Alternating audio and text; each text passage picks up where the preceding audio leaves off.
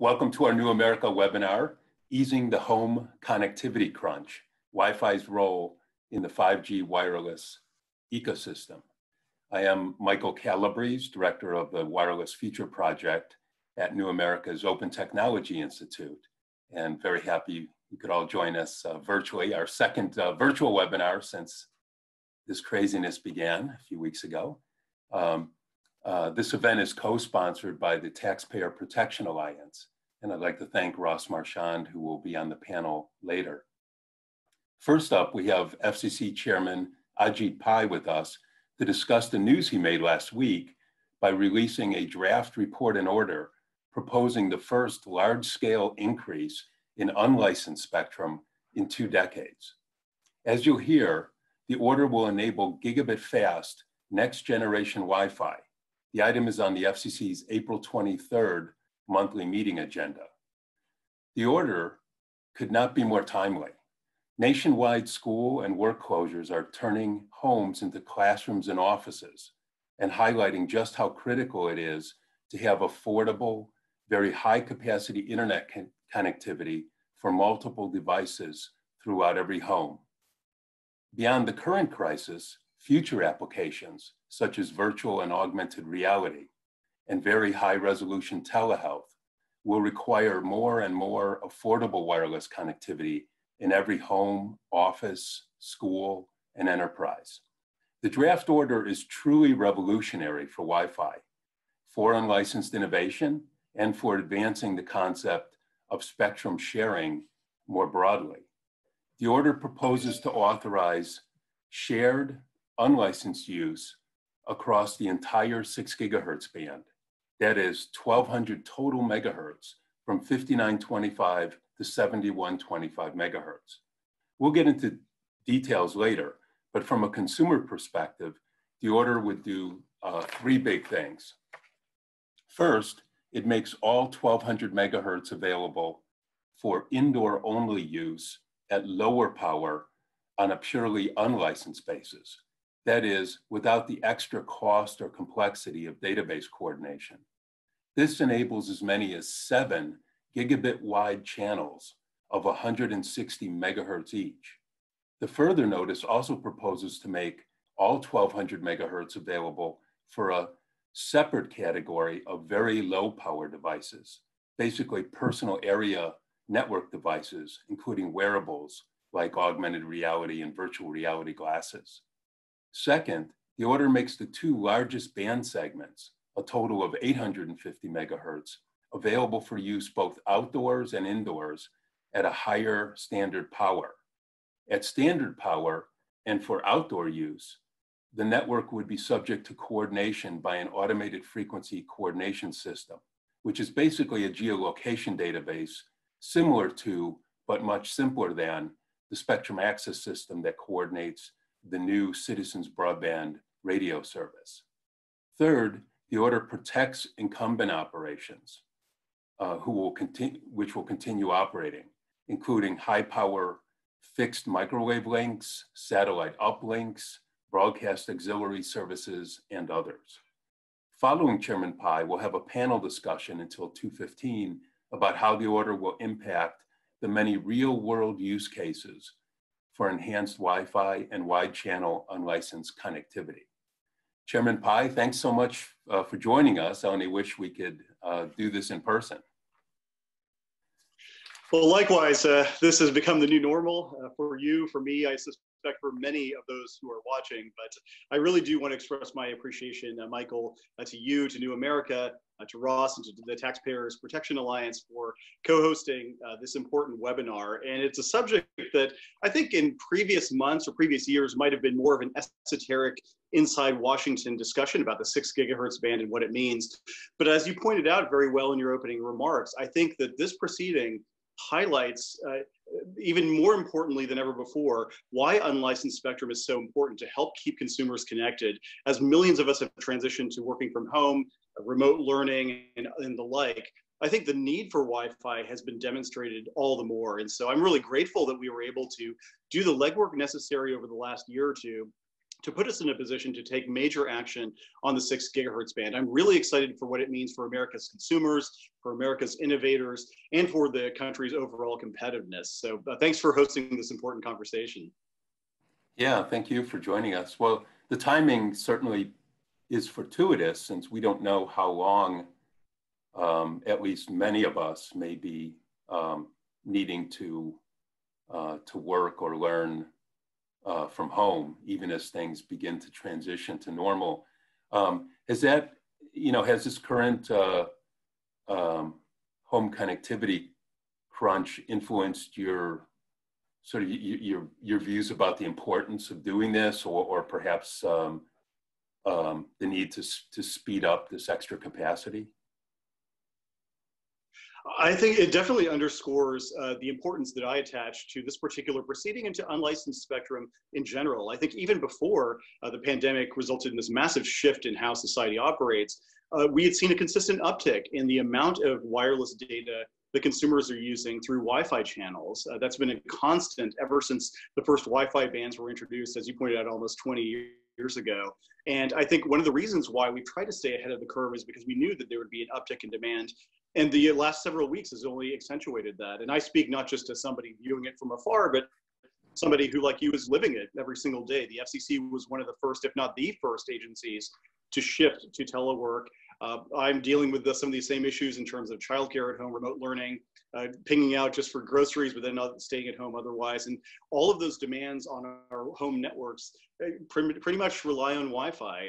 Even this call right now, of course, I'm sure you are, just as I am, are relying on a good Wi-Fi connection. And so, to us at least, our charge as the FCC's amazing Office of Engineering and Technology staff from the very beginning was, don't look at the politics, don't monitor the press releases, just look at the physics. Tell us what is possible here, because ultimately our goal is to make sure that this public resource is deployed as widely as possible for the benefit of American consumers. And in the midst of this pandemic, I'm proud to say that the initiative that they helped us get onto the table, and which I hope my fellow commissioners will push across the finish line on April 23rd, is one that will, in some small way at least, alleviate a little bit of the concern that consumers have during this awful time. Right. Yeah, and hopefully, this new bandwidth will be put to use even before the end of the year. So, absolutely, I hope. Yeah, that's what industry's telling us. Thinking so looking out a few years, beyond this, how do you think about the role that Wi-Fi 6 will play, fueled by multiple, wide channels on 6 gigahertz in the 5G wireless ecosystem? Because there's always been, a lot of hoopla about mobile carrier 5G, but do you think of this as more of an overall wireless ecosystem, and what role would, does this order play? I very much do. Ever since I learned from some of the smart engineers and technologists out there about what 802.11ax promised, what Wi-Fi 6 could deliver in terms of bandwidth and the like, it sparked my interest. Okay, what are the potential use cases? And obviously we are in the very, very early stages. It's unclear exactly how it will be developed, but it would not surprise me at all if in a few years we start to view Wi-Fi and other unlicensed technologies as the dominant wireless use case, and cellular as a very important complement to it. Cisco, for example, has projected that by 2022, some 60% of wireless traffic will be Wi-Fi offload. And I think that's only going to continue as we see the Internet of Things start to develop, as some of the new applications you talked about, AR and VR, become more accepted as the norm.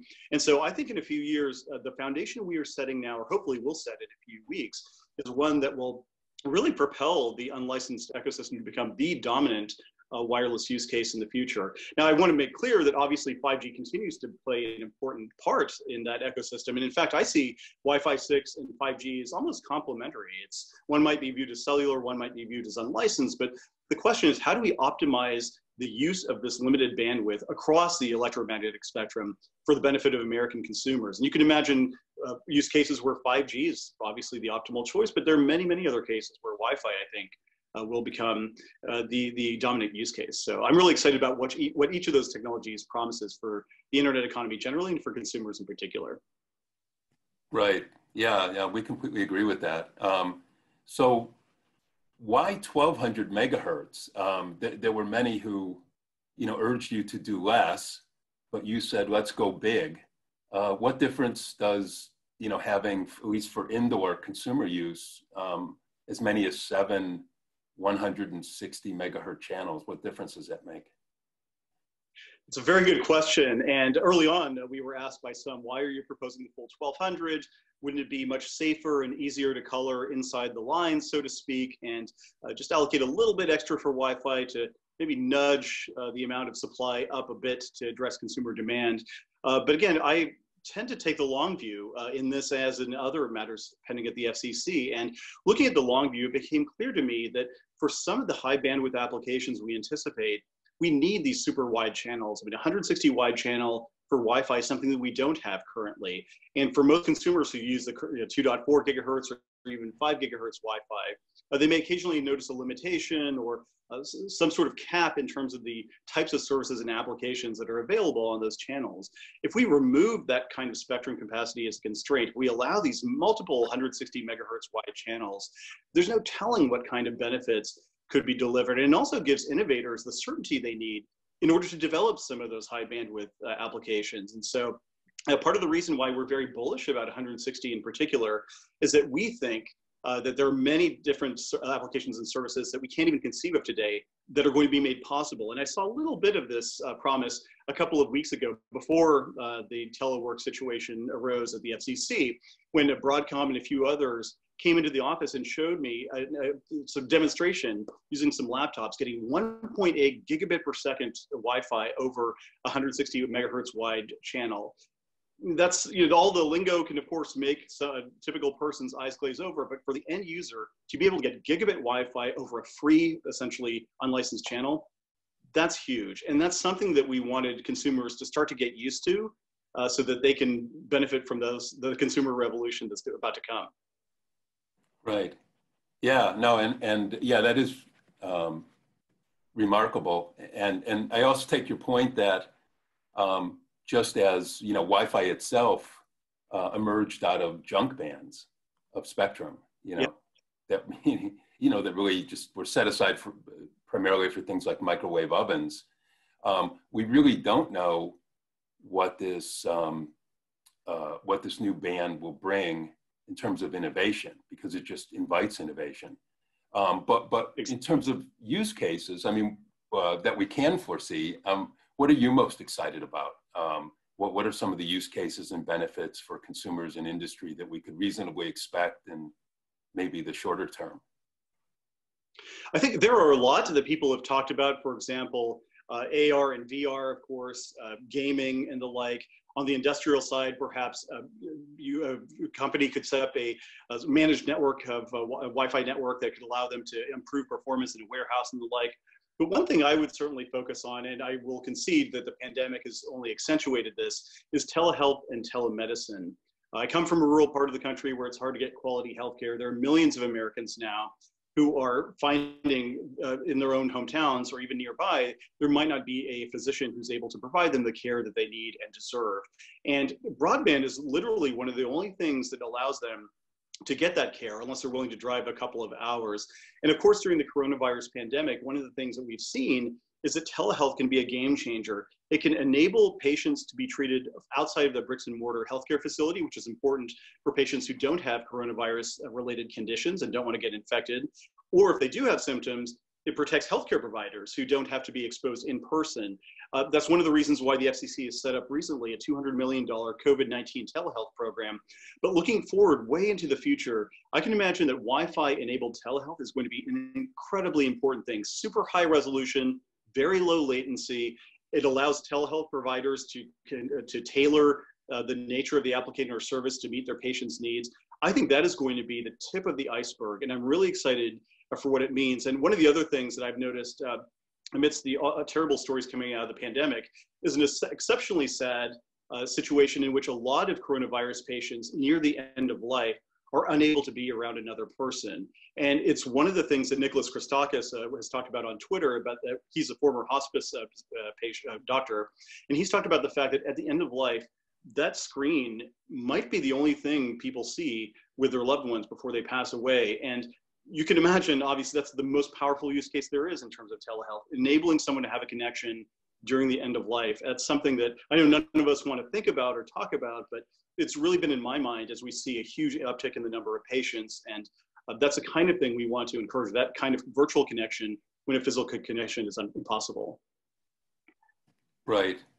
Oh yeah, definitely. And when you think of seniors, you know, I have friends who can't visit their parents now because they're in assisted living or other, you know, these situations. It's really critical. Absolutely. So, you know, as I mentioned at the top in my quick summary, the draft order, I mean, really does something innovative that we haven't seen before, which is to have almost like, for now, 2, maybe eventually 3 different flavors, but the 2 flavors of connectivity now for Wi-Fi will be where it's at the current 5 gigahertz powers, you know, so standard power, particularly outdoors, it will need to be coordinated by a database, you know, a automated frequency coordination system. But indoors, at much lower power, it will not need database coordination, and that's all 1200 megahertz.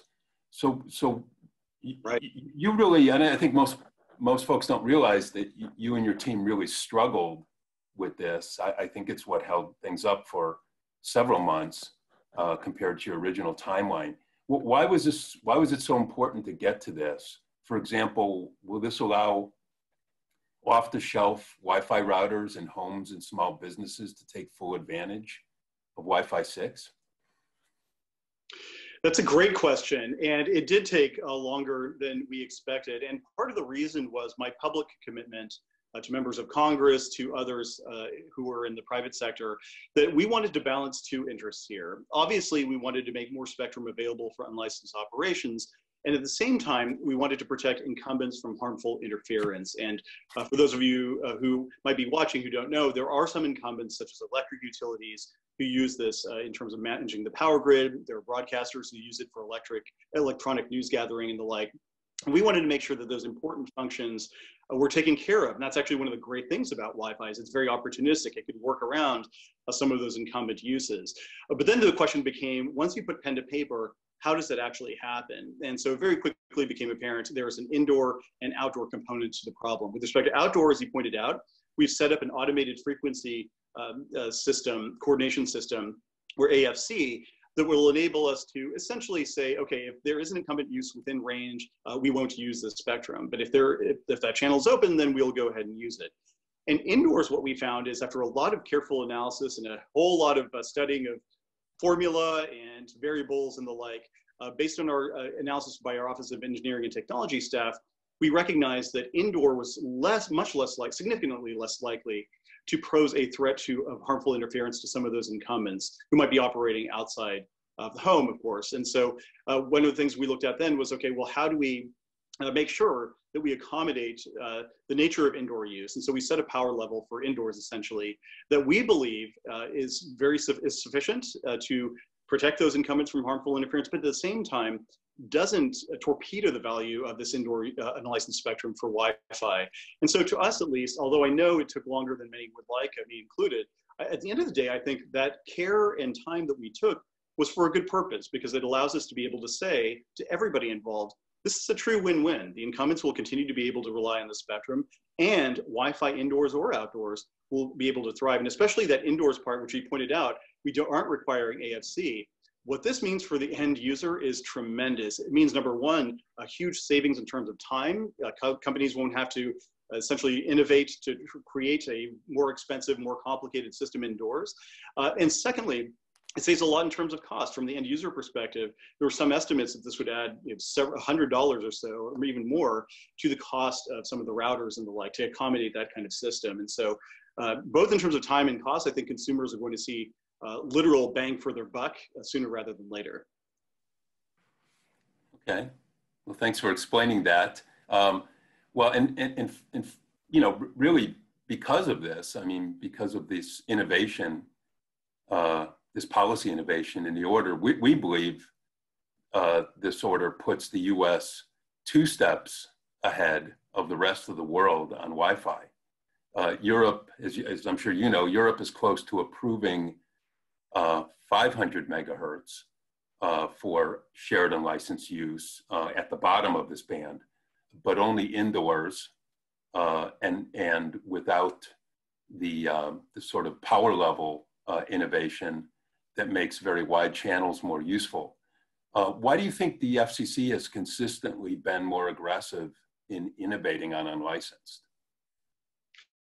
That's a good question. I think it might have, and I'm just speculating here, of course, a few different reasons. Number one, America historically has been more aggressive in terms of spectrum policy, generally in unlicensed spectrum in particular. I think our leadership on 2.4 and then on 5 illustrated the fact that we were willing to push the envelope even when we couldn't foresee what the use case was. And I think at a very high level, maybe that reflects our relative risk tolerance, that the FCC is more willing to take a risk on so-called junk bands, which is what 2.4 was called way back when, or 6 gigahertz now, even when we can't describe with certainty exactly how that spectrum is going to be used.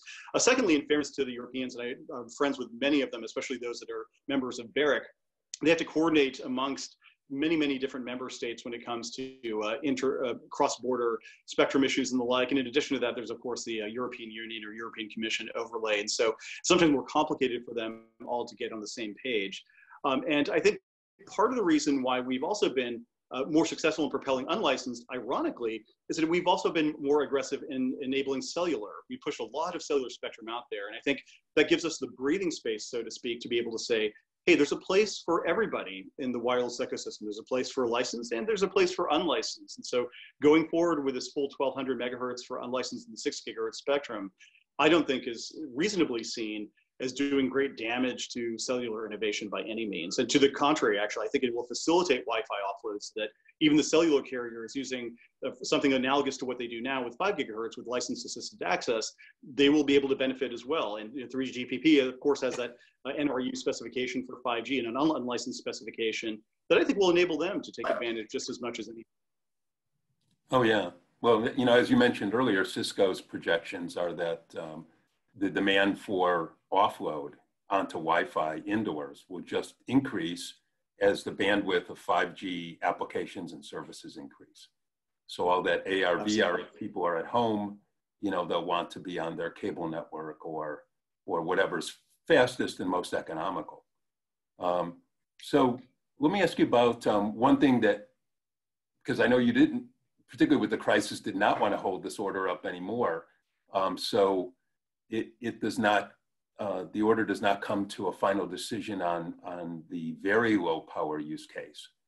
And so that's now part of the further notice of proposed rulemaking. So just so, you know, the audience gets this, so low power indoor or lower power indoor is roughly 25% of standard Wi-Fi power, but VLP is more on the order of 10%. Yet it's critical for the future of very short distance peripherals, such as connecting your smartphone to wearables, such as glasses for augmented reality or goggles for virtual reality.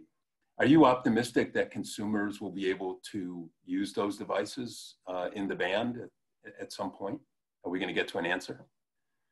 Yeah, I am optimistic that they will, and that we will eventually get to an answer. This is one of the issues where it was very difficult to figure out how to thread the needle. And we sat down with our engineering team for quite a bit of time and took a look at some of the evidence that had been put into the record by all kinds of stakeholders. And at the end of the day, we just weren't able to reach a resolution comparable to what we did with respect to the report and order. And so rather than take it off the table altogether or affirmatively rule it out, I said, okay, let's put it in the further notice, let's study it further and figure out if there's a way to allow VLP, because I do think that, as you pointed out, things like wearables are going to become more important in the time to come, and not just for some of the fun, so to speak, use cases that people would imagine, but you could conceive of diabetic patients, for example, that want to wear blood glucose monitors all the time, and those are the kinds of very important applications we want to enable. So Although it is only in the further notice, it's not in the report and order, I would definitely encourage people to keep an eye on it and to certainly comment in that part of the proceeding, because we want to make sure we have a fulsome record to be able to move forward as soon as we can once that technical analysis has been settled upon. Right. Yeah, no, that's going to be very important. You know, just to really enable all those apps that we've been talking about, because the pieces have to fit together with the right connectivity. So let me ask you about, again, kind of coming back to this idea of, you know, the fact that you went big with 1200 megahertz to be shared for unlicensed use. The mobile industry has been arguing that 1200 megahertz is overkill, and that half the band should be cleared of incumbents and auctioned for exclusive licensing. What led you to conclude that that this entire band should be shared for unlicensed use rather than reallocated, even if there might be an argument that it's not needed, you know, tomorrow for today's unlicensed? Right.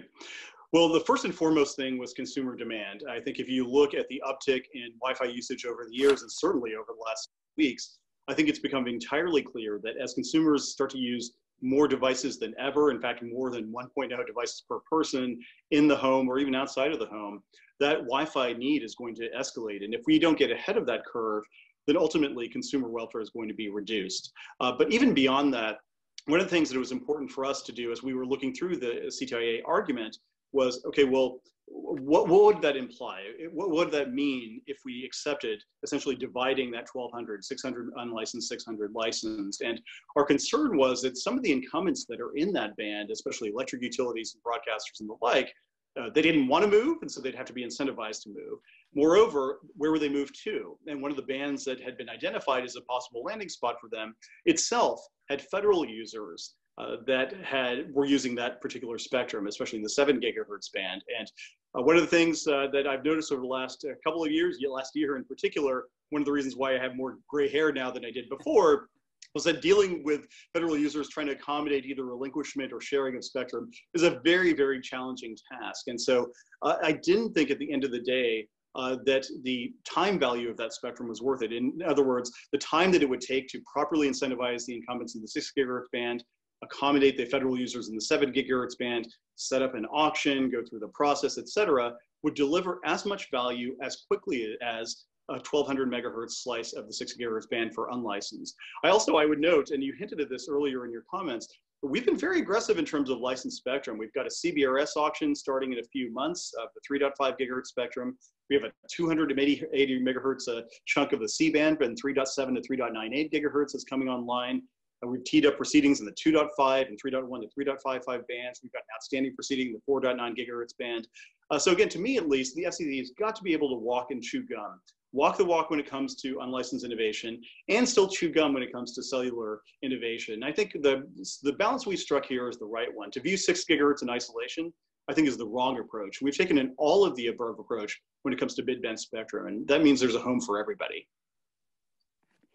Right, and that, you know, and that notion you mentioned of the time value of spectrum for, you know, for 5G and consumers, it's very consistent with the approach you took to C-band, you know, which was to take a lot of heat in order to clear more of the band than anyone would have thought 2 years ago. And that's one of the things I've over the years is spectrum more than anywhere else, honestly, is that you will always find people with an incumbent interest or a short-term interest who are always going to say their standard objections. This will cause too much interference. This will take too long. This is unlawful. This, just a whole parade of reasons why it can't be done. And one of the things that I've tried to do over the last several years is to instead focus on why it should be done, why we should have the long view in mind, and why some of those objections will prove themselves to be short-sighted. And I have every confidence that 6 gigahertz is going to be just like 2.4 gigahertz before it, that people might not know what it is in the moment, but boy, once it starts rolling out, maybe perhaps around the holidays this year or in the near term, there's going to be a pop, and that pop is the sound of consumers benefiting from a resource that they own that hasn't been leveraged to its highest valued use before.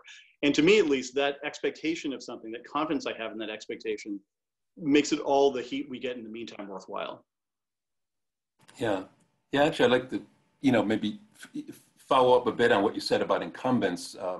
Last May, when you spoke at the Wi-Fi World Congress about 5.9 and 6 gigahertz, you said the FCC is quote, aiming to have the best of both worlds, protect today's incumbent users of the band, meaning both bands, while turbocharging the Wi-Fi networks and applications of the future. Yet, although that was, that's been your view for a long time, I don't think any incumbent in any band hasn't insisted that spectrum sharing would be a disaster for them. And in this band, you had to, wrestle with probably five different sets of industry incumbents. So how much is NIMBYism constraining spectrum sharing in this band and more generally? How do you think about that? So that's a really good question. And unfortunately, at least, that has been the case over the past couple of years in some of our proceedings. One of the things I tried to do throughout this entire proceeding, but especially over the last several months, is to be very aggressive in meeting with some of the folks who had concerns about our proposal. And so one of the last things I did, for example, before we shifted to full telework, was to meet with the Edison Electric Institute, which represents some 200 or so utilities that cover approximately 220 million, I believe it is, American consumers when it comes to power. And I told them, look, this is what we're thinking of doing. This is why it doesn't harm your interests. In fact, this is why it actually helps you in the long run. I try to sit down with them and explain where we're coming from. We've done the same with respect to all kinds of other stakeholders. Unfortunately, there are always going to be some who take that NIMBYist view, and in the era in which we live, when people aren't able to dig into the nuances of AFC and what the spectrum bands mean and all that, it's much easier to go with a very quick headline. And so here, for example, the argument could be, well, the FCC makes a lot more spectrum available for Wi-Fi so that the power grid is going to go down. In the 5.9 band, it's the FCC makes more spectrum available for Wi-Fi, and that's going to cause many more car accidents in the years to come. In the 24 gigahertz band, the argument is, well, the FCC is auctioning off a part of the 24 gigahertz band, and as a result, spectrum won't be available for you to be able to get your weather forecast. And that kind of thing is just not, it's obviously not, it doesn't have a foundation in technical analysis. And that's why I've consistently said that we will always focus on what are the physics. I'll take the heat over the politics. I'd be happy to receive the nasty press releases. But at the end of the day, if I can have the confidence of knowing that our OET staff, that stakeholders in the record have given us the evidence we need to move forward based on physics, then I'll be more than happy to do that. And that's not easy to do, regardless of administration. I've had a chance to talk to some of my predecessors, including Chairman Janikowski, who struggled with some of the same issues. And one of the challenges that the FCC has, you've always got to have your view on the prize, your eyes on the prize. And it might not be apparent to some why that is the prize when you see this parade of horribles being trotted out there. But at the end of the day, we've got to be able to deliver on consumer value. And that's part of the reason why, as you pointed out very well, Michael, America's always led in terms of unlicensed innovation. Thanks to the decision I hope we make on April 23rd, we always will. Okay.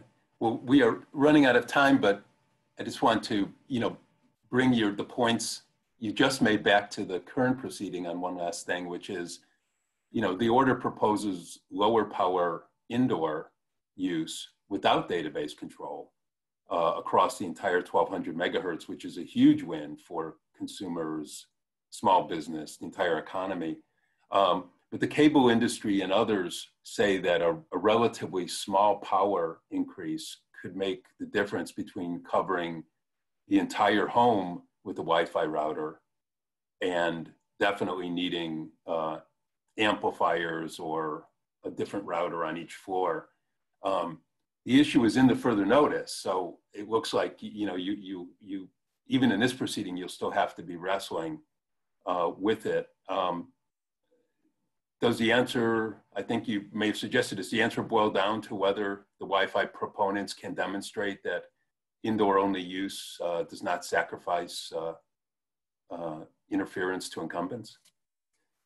I think that's exactly right, and that's one of the reasons why we teed it up in the further notice, and we certainly encourage Wi-Fi advocates to continue to to submit into our record evidence that would allow us to do that. There was evidence in the record thus far, but we also got some pushback saying no, a lower power level was more appropriate, and so that's one of the things we want to try to sort out as soon as we can, is how to accommodate that need. Many people are now learning with kids and parents in multiple rooms using multiple devices. We want to make sure that Wi-Fi is able to serve all of them at the same time. And I think the current situation, if anything, underscores the importance of the inquiry that we're kicking off in the further notice. Yeah, no, that's absolutely right. And I think sometimes we lose sight of the fact, you know, we think so much about like the connectivity that you bring to the home or office, and don't realize that bottleneck has sort of switched, where, you know, all the big cable operators, for example, are if you're willing to pay for it, you can get gigabit connectivity, but you can't distribute that throughout the home. And even with 6 gigahertz, you also need to get through a couple walls. So do you have any closing thoughts for us? Perhaps coming back to you know, our current situation or anything. Just want to give you a last chance to tell us anything else that might be on your mind today. Well, sure. Well, I just want to say again, Michael, thank you, and thanks to New America for hosting this webinar, and of course Ross and the other team and the other panelists to come.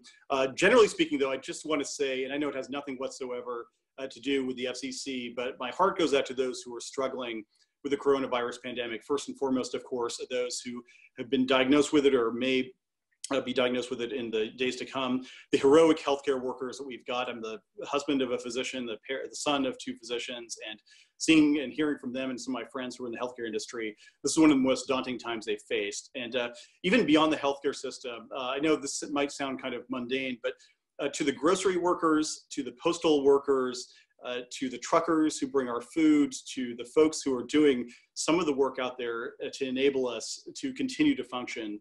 You've got my deep gratitude, and in particular to the broadband companies that have taken my Keep Americans Connected pledge. I recognize that connectivity might not be at the front of people's minds. They're more worried, of course, about the health aspects of the pandemic. But to the extent that we can get and keep Americans connected through this pledge and through some of the other FCC initiatives, I hope that connectivity availability is one of the things that takes their mind off some of the concerns they might have. And yes, so I really appreciate what everybody in the country is doing. We're all in it together. We're going to get through it together, and hopefully we'll come out of it with 6 gigahertz Wi-Fi and even more on tap on the communication side to benefit us all. Yeah, and thank you for your efforts and for taking the time to join us today. Happy to do it, and we'll talk to you soon. Next time I'll wear a tie and open no, uniform please. suit. Well, I hope it's in your office, but you don't need to wear a tie. Okay, Thanks, well, friend. Thank you. Let's, I guess, move on to our panel, which has more on this important topic. So the panelists could turn on their video so that everyone can see them. All right, so we have a great group for you today here to discuss the order and Wi-Fi 6 more generally. So I'm going to, I think what I'll do is just introduce you one at a time with a kind of an opening question. So we won't have any formal remarks, but by way of a short introduction, I'll ask you a question, and then after that, we'll have a broader discussion. And then I'd invite the audience to please use the Q&A functionality at the bottom, on the bottom bar, to ask any of your questions as we go along, because we will save a bit of time if there's, at the end, if there are some questions. So I want to start with Chris Szymanski, who's the Director of Product Marketing and Global Government Affairs at Broadcom. And for Chris, I'm going to give a special shout out because Chris has been literally the field general of the high-tech coalition that's been advocating this, the biggest tent high-tech company coalition that I think I've ever seen. So Chris, you've been focused on making the 6 gigahertz band available for Wi-Fi globally for the past 4 years. How do you think the commission did on this? And what should other governments be looking for as they consider opening the band for unlicensed sharing? Well, first, Michael, thank you very much for your kind comments. It's really been a deep effort by many of my peers in the industry. We've worked very hard on this for a while, and it's nice to see us coming to a positive conclusion. I think Chairman Pai has done an elegant job, really, with a rich and complex record. A lot of technical details in this record, and there are a lot of different ways that OET could have taken this. And the chairman could have taken this. And what they chose to do was to create rules that were tailored for very specific use cases.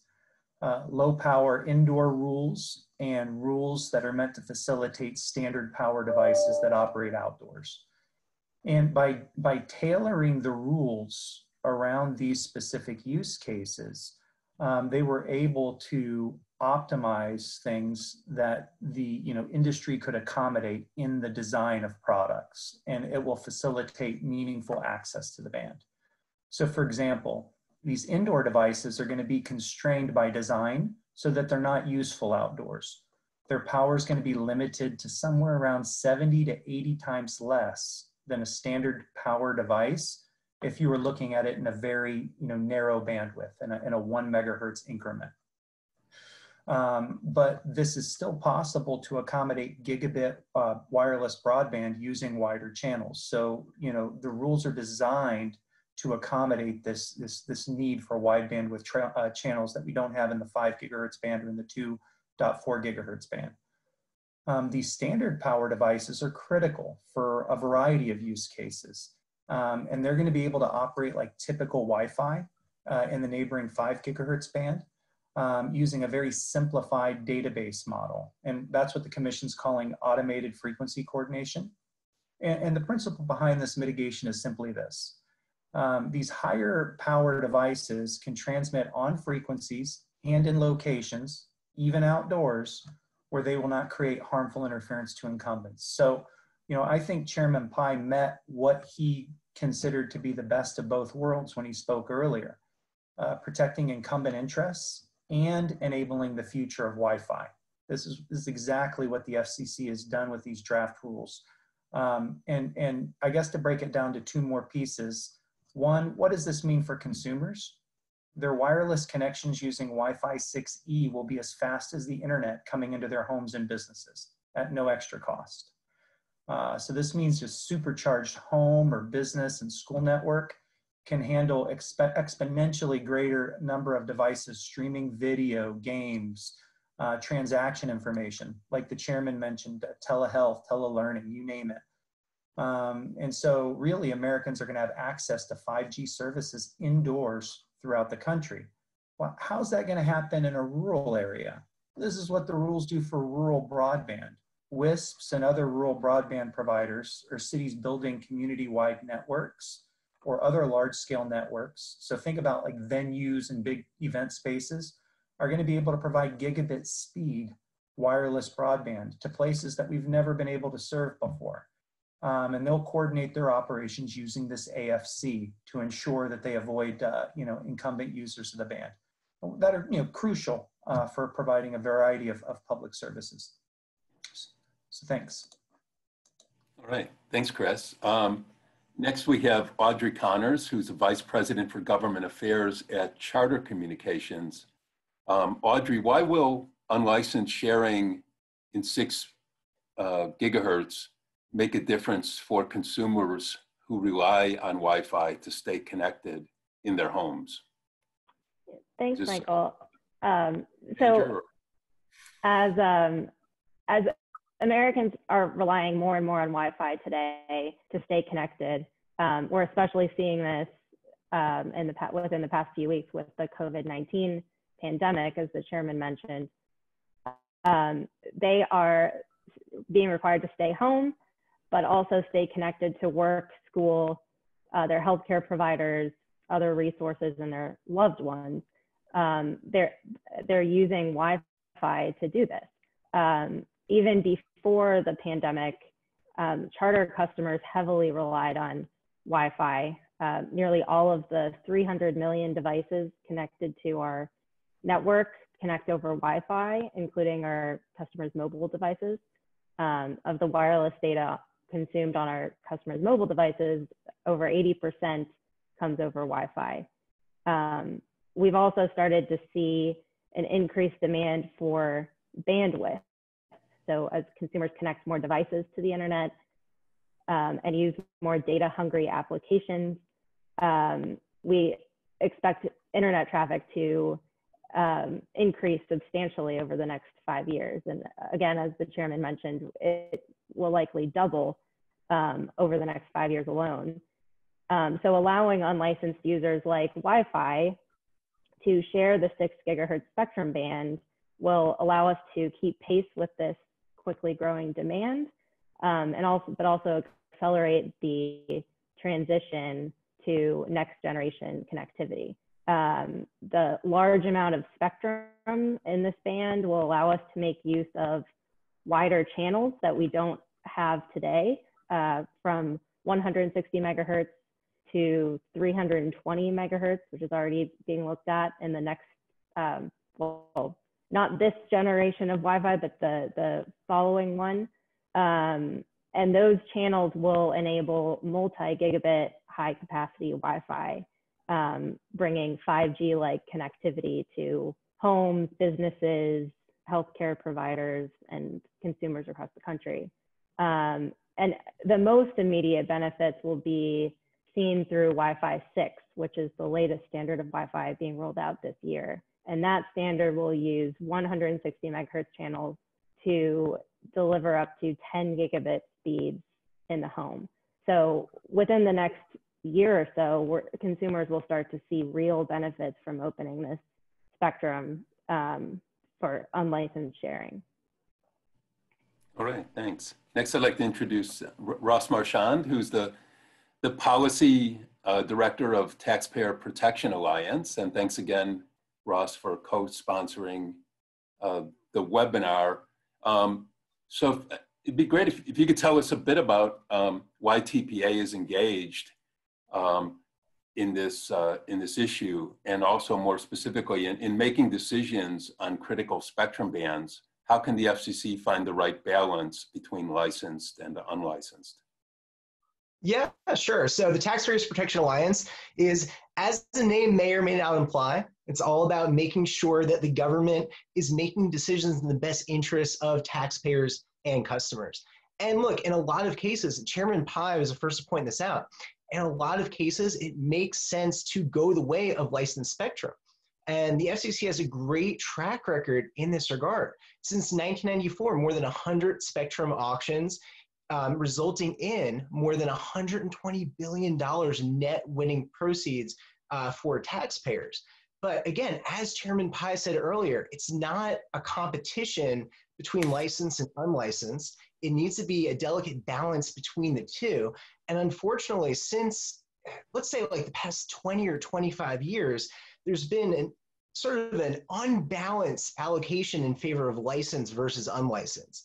You've had, since 2003, for example, you've had nearly 5,000 megahertz allocated to licensed, but very little allocated to unlicensed. And this sort of unbalance, this disparity is going to get far worse in coming years, because you're going to have, according to Cisco, by 2022, 60% of mobile data traffic is going to be offloaded onto Wi-Fi.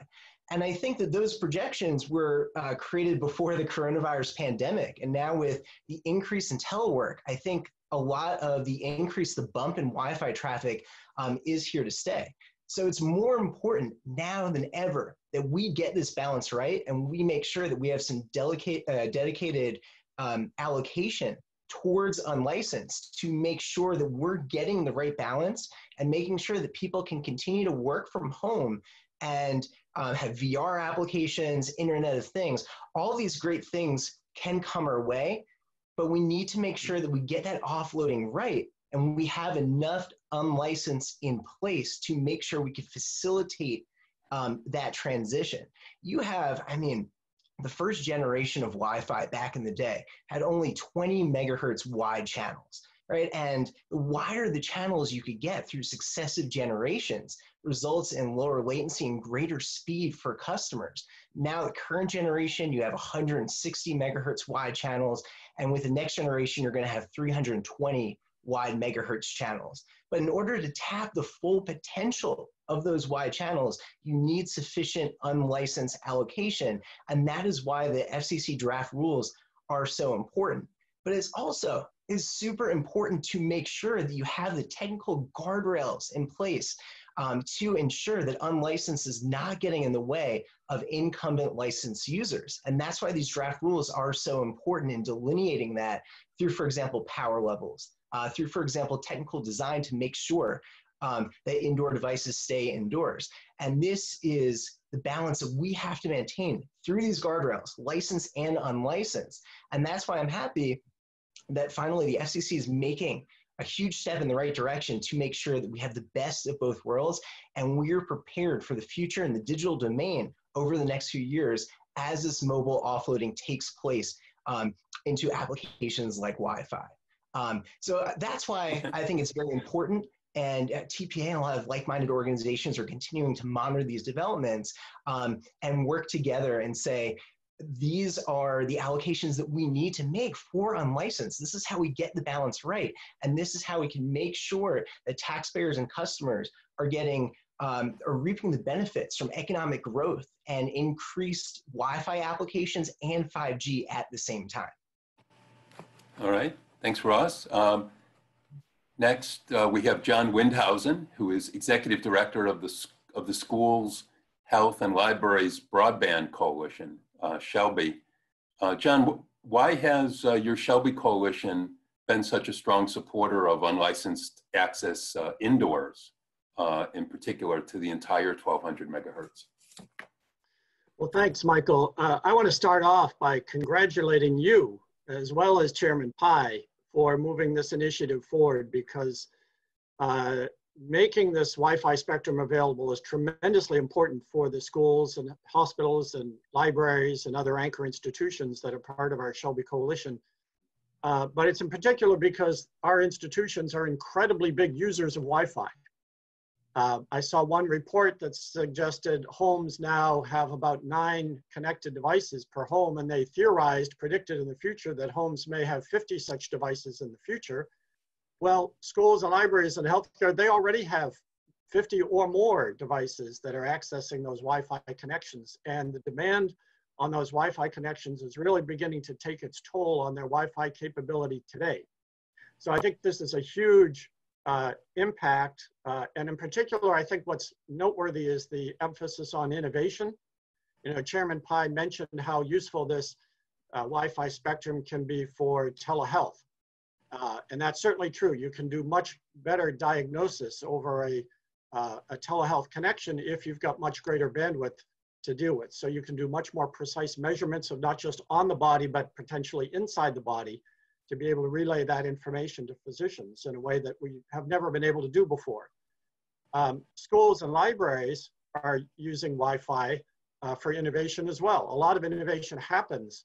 The libraries, for instance, have a history of creating maker spaces within the libraries, intentionally encouraging young people to come into the libraries and innovate, develop new sophisticated applications. I can well imagine schools replacing their shop classes with IoT classes. You know, I think that students could be in a great position to figure out, you know, how their toaster can interact with their coffee maker and the refrigerator and electronics around the house. You know, that would be a great area for schools to be the incubators for all of that kind of ingenuity that students can bring to the table, and they need Wi-Fi in order to be able to do that. So I'm very, very excited about this. In fact, I would suggest that for anchor institutions and for consumers, the FCC's decision to make the 6 gigahertz band available is going to be more impactful than 5G. I mean, 5G is tremendously great, but it's primarily focused on businesses, and it's going to take a huge amount of investment before that 5G level of service can get out beyond the dense inner core of the urban areas to extend out to the suburbs and rural areas. Whereas this making 6 gigahertz available and Wi-Fi 6, that's something that all consumers can buy that equipment, probably within 6 months or a year after this decision. So this decision is going to have a very widespread impact on America that I think is just wonderful. The only question I'd raise just for discussion at some point is how does this new 6 gigahertz proceeding and Wi-Fi 6, how does that impact the E-rate program? You know, the FCC has been pretty good about making more funding available for schools and libraries to purchase Wi-Fi routers, but do all those Wi-Fi 5 pieces of equipment now need to be replaced with Wi-Fi 6 equipment? And what does that do to the budget that the FCC set for category 2 and E-rate? That's an open question. I don't have the answer to that right now. I just flag it for future discussion, but I do want to say we're definitely incredibly excited about moving this in the right direction. Yeah, thanks, John. It's a great point. I think we should come back to what you said about, you know, 5G, for example, because the schools and libraries in particular, I think thanks to Shelby's efforts, are almost, you know, we're very close to getting, you know, the gigabit or multi-gigabit connectivity to all of them, but they need to distribute it to every classroom, every student. And that's not a mobile endeavor, right? Those, you know, the students are using that connectivity as we all do at home inside the building, which brings us back to the, you know, the importance of 1200. So finally, I'd like to introduce Christina Mason, who is the Vice President for Legislative Affairs at WISPA, which is the Wireless Internet Service Providers Association. Most of us probably think of unlicensed spectrum mainly in terms of Wi-Fi at home, at work, in Starbucks, or maybe these days sitting outside Starbucks. Why has WISPA been such a strong advocate for more wide channel unlicensed spectrum? Very good question. So for those of you who aren't familiar with WISP and how we work, we use fixed wireless technology to deploy, using radio spectrum to deploy in largely rural last mile deployments. So literally we use radio spectrum to deliver high speed broadband to those Americans who are unserved, underserved, away from urban cores, and need still high speed internet. And this technology allows us to deliver that. Unlicensed access to spectrum is critical. It is our workhorse. It is what allows our connectivity to be affordable, widely deployed, allow applications along with everything all of our esteemed panelists already brought up, telehealth, particularly in rural settings, distance learning for rural communities, remote work in rural communities, and a lot of times precision agriculture and modern farming techniques are kind of forgotten with the, you know, kind of applications that we discuss, but that's incredibly important, particularly when we're thinking about supply chain and the issues that we're dealing with today. It is incredibly important that we have unlicensed access to this band to be able to deploy and continue those applications. I like to say that we kind of have interest in all three constituencies of the 6 gigahertz band. First constituency are the incumbents. We are very sensitive to the needs of incumbents because we have incumbents in the band using 6 gigahertz currently as backhaul that it essentially allows us to deliver high-speed internet to that last mile. They use that connectivity and they don't want interference because that could tremendously affect what, you know, the speeds we can deliver and the quality of internet we can deliver. We don't want interference at all either. And so that's why we've been strong proponents of a AFC regime that's simple to administer, but effective, because we do have concerns in the incumbent, realm. Then kind of the second constituency, we may be one of the only folks in it, but as internet service providers, we need this spectrum, unlicensed spectrum, to deliver higher speeds to more customers. If you think of spectrum as a highway, this allows us to add several lanes to our highways to deliver what we need to rural customers. And kind of the third constituency is the consumer and customer application, that in-home Wi-Fi use. When our customers are, streaming Netflix while their kids are distance learning and on the Xbox and everything that's happening, and their internet is slowing down, guess who they call? They don't call FCC saying, hey, FCC, we need greater unlicensed access because my internet is lagging. No, they call the internet service provider saying, hey, we pay a lot of money every month for these high speeds you deliver to us, and yet my internet's lagging. Why is that?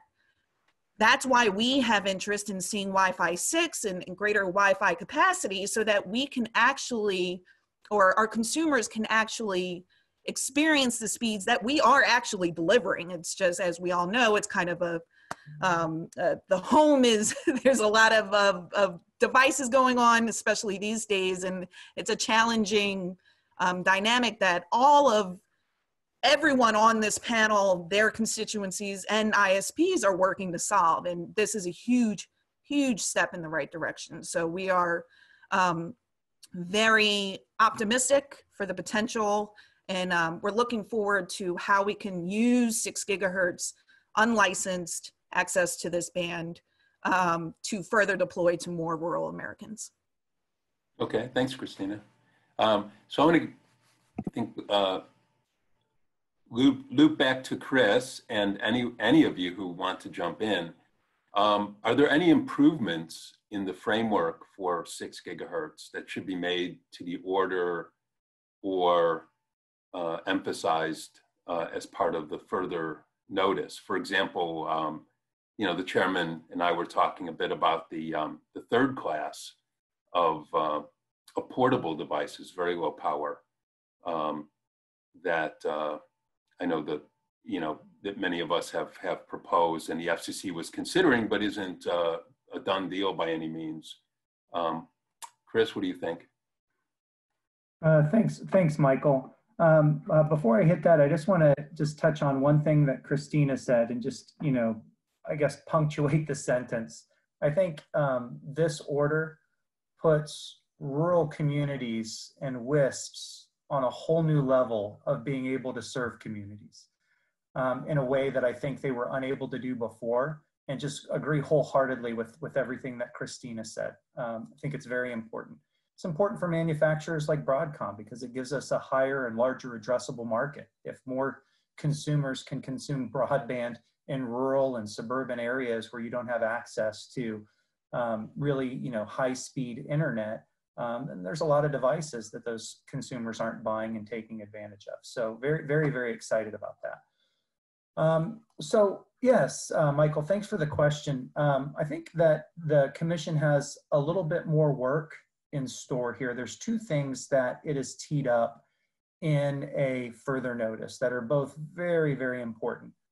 Number 1, it tees up the very low power portable device class. And that's something that Broadcom and many other companies were actively engaged in with regard to this proceeding. We see the very low power portable device class being important for kicking off a whole new class of wearable devices. Devices for AR, VR, worker training, etc. And this device class is important because you might be in places where you don't have great connectivity inside your home or business or next to a 5G hotspot, etc. And so you'll need to be able to tether to things like a mobile phone. And so rules for this class, although they weren't included in the order, the FCC is exploring how to enable this class in a further notice. And so Broadcom's looking forward to explaining, number 1, why portable operations are critical, and Y14 dBm EIRP, which, sorry to get into the dBs here, but why that power level is instrumental in kicking off this class. And look forward to explaining how all of this can be done while protecting incumbent operations.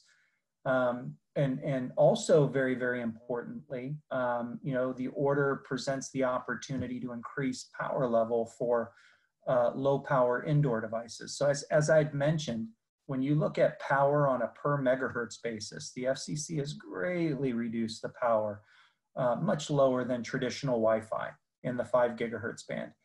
And one of the things that they've teed up is the ability to increase the power a slight amount, 3 dB more. And what that's going to do is, on average, it'll improve throughput for consumers anywhere between 10 and 15%. So whatever you could have gotten under these rules in terms of wireless access, roughly, you'd be able to increase your throughput by 10, 15%. So very, very important, and looks forward to digging in the FNPRM. Thanks, Michael. And I would just add to that on the power point for low power indoor, which is very important to charter for our Wi-Fi service. The difference we've seen in the slight increase that the Commission is exploring in the further notice is the difference in our ability to be able to cost effectively and reliably deliver the multi-gigabit Wi-Fi services throughout the home to our customers. So we originally, with Cable Labs and Comcast, came up with a proposal for how to limit power spectral density at 8 dBm per megahertz, which is, again, slightly higher than what the Commission proposed or put into the order. And the reason we proposed it that way was because limiting the power spectral density to 8 dBm would reduce the overall coverage of Wi-Fi while preserving our ability to make the best use of the wide channels that are coming available in this band. And it would reduce coverage by requiring us to reduce the power for narrower channels that reach further, but still being able, again, to use those wide channels, which cover a shorter distance. So we're looking forward to continuing to work with the FCC on that as they explore that in the FNPRM. All right, thanks. So let me ask Christina and anybody else about the rural point. I think that Chris brought up, which probably has two different aspects, both the fixed aspect and the indoors, as Christina mentioned. So mobile operators like AT&T and Verizon, are really admitting, I think, that true 5G will be deployed in, primarily in urban and more densely populated areas initially. There's higher returns there. It just, makes business sense. How can unlicensed spectrum sharing in the 6 gigahertz band bring the promise of 5G capable apps and services to rural and small town areas more quickly?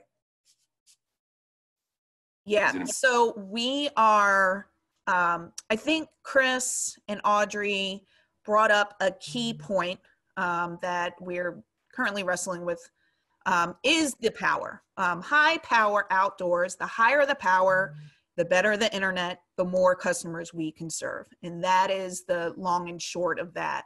So yes, we can deliver, we've been calling it fixed 5G. That's our fun little, you heard it here first term.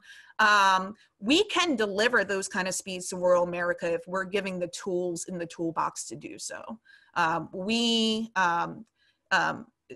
In order to deliver the cost-effective deployments that we currently are able to deploy, the higher the power we need. And so if we can maybe massage some of the current power limits to allow that deployment, we're incredibly optimistic about the speeds that we can deploy in rural America. There is truly such a opportunity here that does not go, is not lost on us. This is, I think, a turning point for connectivity for rural America, in talking about making sure that we have comparable service, making sure that these communities are not left behind, particularly in context of this pandemic. We do need to make sure that WISP are given the tools to actually make those speeds possible. But we're optimistic. We think that with this order, with the little tweaks to the higher power allowances, we can certainly hit comparable speeds. Okay. Believe it or not, we're getting close to the end of of time already, partly because Chairman Pai was so generous with us. But I did want to. There are a couple audience questions. So for Chris, we can move through a couple of things. I just have one more because I wanted to pick up on something John mentioned in his opening. John, and again, anyone else, Shelby Coalition has joined Commissioner Rosenworcel, Senator Markey, and others in calling for emergency funding for mobile Wi-Fi hotspots that schools could loan to students in homes without internet access. Can you tell us more about how that might work, in the crisis, but perhaps even after kids go back to school? Well, sure. Although, Michael, your last point is a quite uncertain one. When will students be allowed to go back to school, I think is a big question. And I think, unfortunately, we have to be prepared for them not to be able to go back to school in September, even if— Or not everywhere.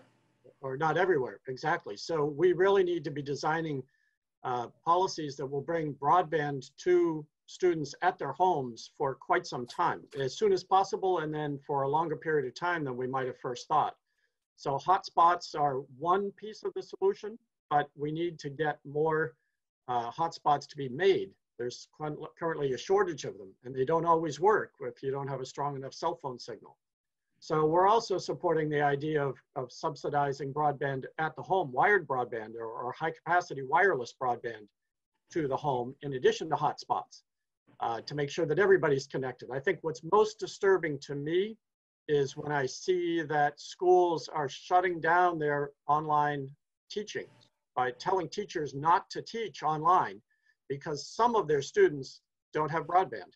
So that means none of the students can get online teaching, and that's really setting our country behind. So it's really a national emergency now, not just on the health side, but on the education and learning side. We really need to get broadband to the home as quickly as possible with every means and every technology possible. Great. Thanks, John. So at the risk of just running a few minutes over, I'd like to get a couple quick audience questions in. One is why or how is the use of an automated frequency control system for 6 gigahertz different from the existing spectrum access system in the 3.5 gigahertz band, for the one that's coordinating the new Citizens Band radio service, and why is it needed for only part of the 6 gigahertz band, where and not needed for the indoor use, the LPI anyway. So I don't know if Chris or Audrey want to try that. Or... Yeah, I'm happy to take a stab at that. I think it's a great question, thanks. So database style regime, or really any mitigation necessary to protect incumbents from harmful interference, should be designed fit for purpose. What does that mean? So CBRS, or the SAS, was designed to protect the very specific incumbent operations in the 3.5 band. And those are different incumbents than the incumbent operations that are in the 6 gigahertz band. In addition, CBRS was designed to enable some license shared access regime with higher qualities of service than the general access regime. So it was sort of a multi-tiered approach necessary to facilitate a very, very specific form of access. TV white spaces, you had broadcasters, television broadcasters. So once again, those rules were designed very specifically to enable a use case, TV white spaces device, and at the same time, protect those incumbent operations. With AFC, what the commission has done, I think very, very elegantly, is they've determined that these high power microwaves are located in certain areas. Those locations don't change, they're well known. So you know where the geolocation is, and if you can determine where you're operating as a Wi-Fi device, then the database can tell you, the AFC can tell you, okay, you're good to go at this power level and this channel. So you don't need to bring in a lot of the rules and structure from TV white spaces and CBRS, because those were designed to protect a different set of incumbents. And there are certain things that were brought in for AFC to protect these incumbents in the 6 gigahertz band that weren't in TV white spaces and they weren't in CBRS. And nor should the commission consider changing TV white spaces or CBRS to include these new mitigations. We really need to be fit for purpose. And I don't know if Audrey had anything to add to that, but I just wanted to add from the WISP perspective, particularly in the high power outdoor use case, folks have to also remember that our technology is fixed. Along with what Chris is saying, we're not using omni antennas, we're not mobile technology where it's kind of all over the place and it's kind of hard to tell where high-powered usage is going to be at any given moment. Because our technology is fixed using directional antennas and pretty consistent all the time, an AFC regime is which is simpler, as Chris eloquently and completely described. Simpler AFC regime is more than adequate to ensure that these high power use cases aren't causing interference, because we know exactly where our signals are going when, because of the directional nature of our technology. And I would just add on the point about why the commission is not requiring it across the band, including for low power indoor. I think the commission has taken other steps to ensure that low power indoor devices do not interfere with incumbents in the band by significantly, as Chris mentioned, reducing power, requiring devices to be indoors. So there are a lot of factors that prevent the indoor Wi-Fi signal from interfering with an incumbent operator. And importantly, I think the AFC database itself has not been fully developed. So in the interest of getting the spectrum to use, especially for Wi-Fi, Wi-Fi 6 coming out this year, it's very important that we're able to use the spectrum without having to develop a new mechanism to support it. Okay, thanks, Audrey. Those are great points. So wanted to, I think we can close on one last audience question, which is, it's a big picture question. So maybe that's fitting due to our circumstances, not being in person. Lester Solomon, who's a professor emeritus at Johns Hopkins, notes that the coronavirus has created a major inflection point for digital readiness and inclusion. So when the launch of, after the launch of Sputnik in 1957, raised, alarms about the adequacy of German science, the German government decided to sell the state-owned Volkswagen Foundation and use the proceeds to endow a private German science foundation. And this is something that's been done in some other countries using public assets to address a greater need. So he's wondering if you think we should consider an effort to devote something, maybe perhaps it's 5 to 10% of future U.S.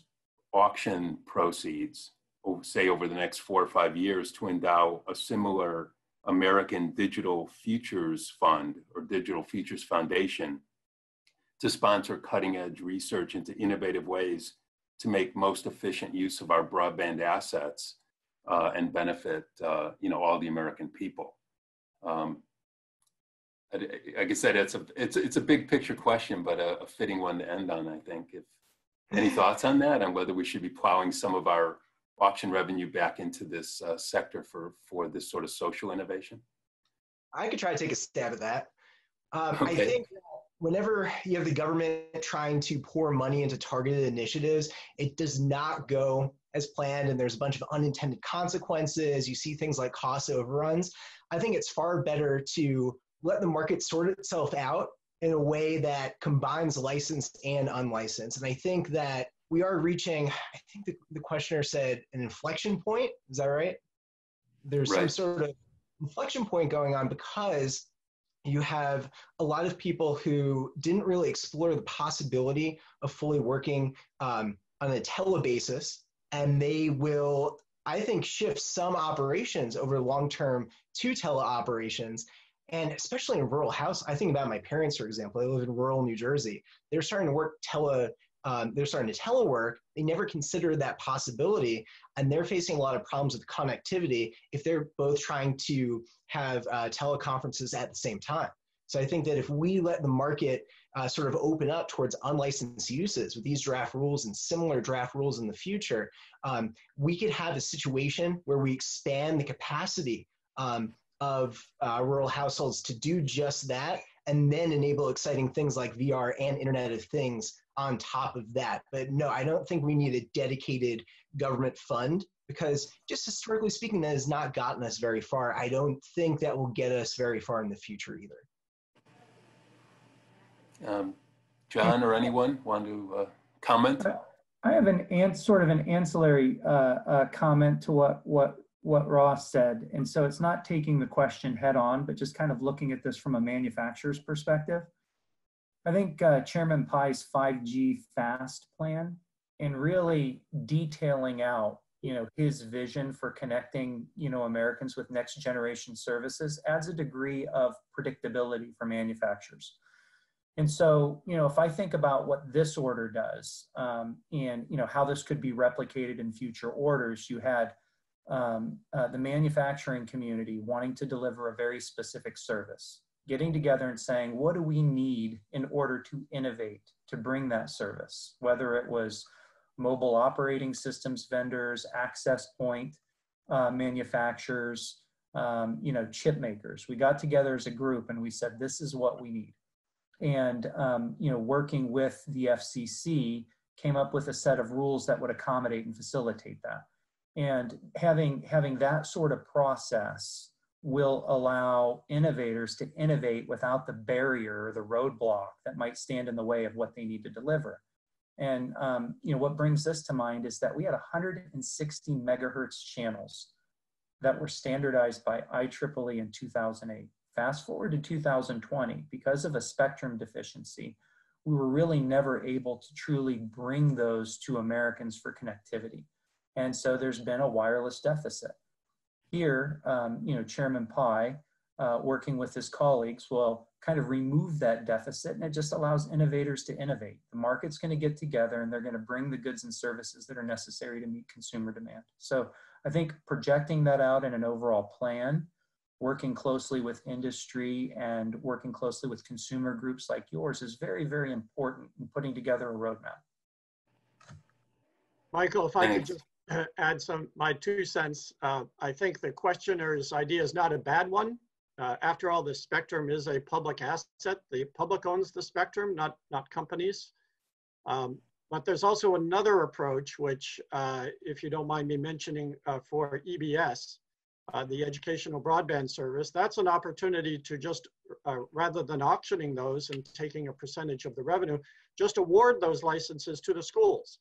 I mean, this has always been a historic, the questioner mentioned Sputnik. Well, that's when the EBS spectrum was set aside for education. So this would seem to be a prime moment when the schools could get access to those licenses, deploy service quickly in areas where the private sector has not done so. So I'd just suggest awarding those EBS licenses to schools to deploy to serve this need might be another solution that's worth looking at. Right, thanks. Yeah, it sounds like a conversation that will go on. Well, I want to thank you all for all the panelists. Some virtual applause for you all here for joining us and making this all clear for everyone. I mean, it's a long order, and I don't. Not that you shouldn't read it, those of you in the audience, but I think you've heard it very well summarized, including how we need to improve it going forward with the further notice. So, so thank you all for joining, and I'm sure we'll be having, well, in the short-term webinars on this, and hopefully a bit longer term, I'll be back together in person. So thank you very much.